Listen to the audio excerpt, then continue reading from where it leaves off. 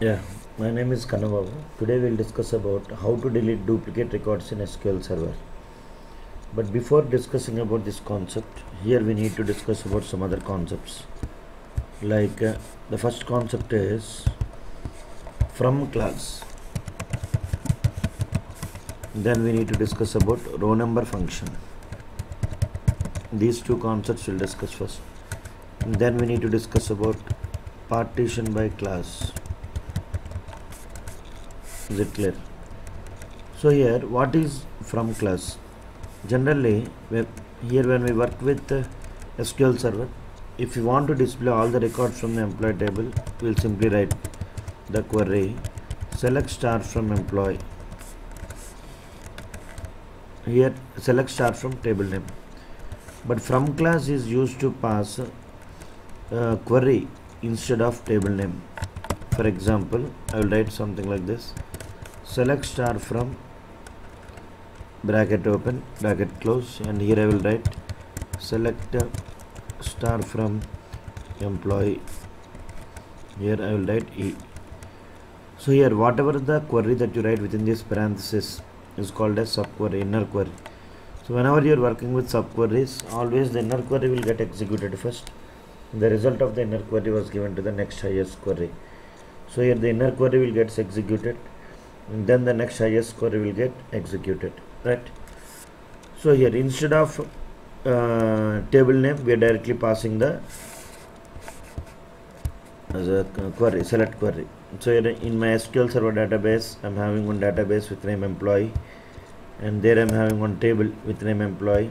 Right click, edit top 200 rows. So here when I try to execute both the queries, I will not get any difference. Both the queries will resemble the same output. Is it clear? Next, what is row number function? So here row number function, it is used to assign a unique row number. It is used to assign a unique row number for each and every row.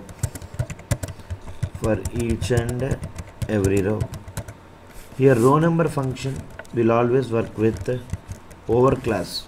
The syntax for row number is row number over order by column name. Row number over order by column name. So here when you try to work with row number function, first of all, order by class will arrange the data based on that column in ascending order, and then row number function will give the unique identification number for each and every row. So here if you try to observe that I have one table, and here I will try to write some query select star comma, here I will use row number, and here I will use over class, and here I will use order by class, order by column name. The column name I am giving is E number. So here I will give some alias name as row ID from table name. My table name is employee. So what is the meaning of this query? So whenever you try to execute this query, first order by class will arrange the data in ascending order based on E number column. Here if you observe here, right, and then row number function will give the unique ID for each and every particular row, and the row number function will give the unique ID for the ordered data. Is it clear? Similarly, if I ask you to write a query to display the employee details, write a query to display the event records, means here the event records are something like 2, second one, and I want fourth one, sixth one. These are the event records that are available. So how to display the event records? I will write the query select star comma row number, select star comma row number. Here I will write over, here I will write order by E number as row ID from employee. So here this is the inner query, and I will use the from class to write the query select star from. Here I will use the from class.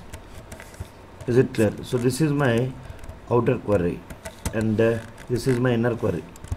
So first of all, when you try to work here, the inner query will get executed. The result of the inner query will be stored in the next highest query.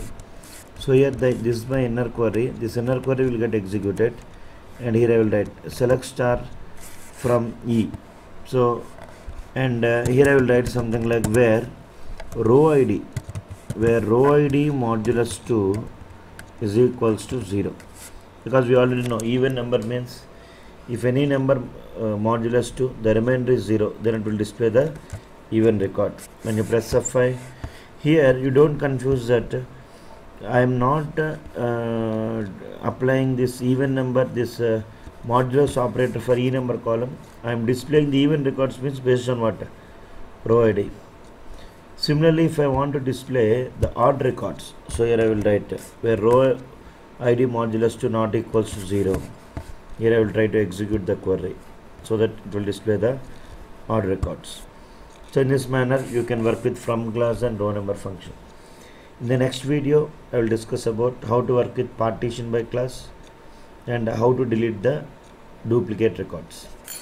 For more updates you can log into my Facebook group www.facebook.com/group/worldof.net, and for more videos you can subscribe to my YouTube channel. Thank you.